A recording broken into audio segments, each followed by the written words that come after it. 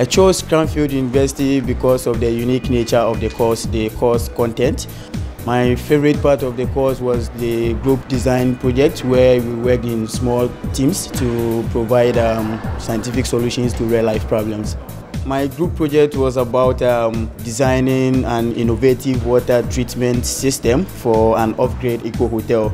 The group design project that we worked on was awarded the British Water Prize 2019, where the whole team members had to go to London in front of business partners, and then we were recognized on stage with certificates and then a cash prize. It was very interesting, and we also got the opportunity to network with the people who were present.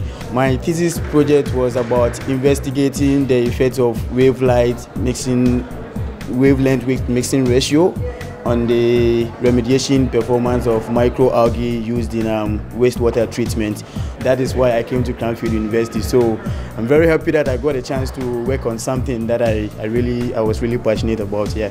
In addition to the British Water Prize that I won together with my group members for the group design project, I am also very excited and motivated to have won the Best Graduating Student Award and then the Best Thesis Student Award.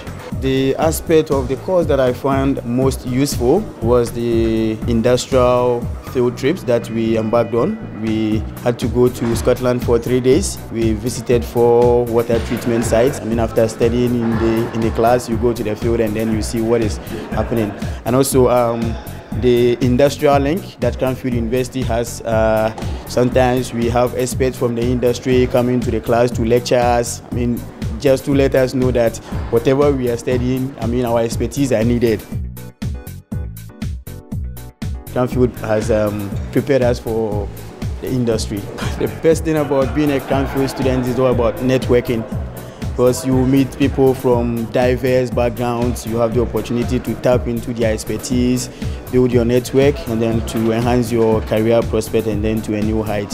So I would want to pursue a PhD and then establish a consultancy firm back home, to do more research into water, maybe collaborate with Cranfield University to embark on more projects in Africa and then to the world.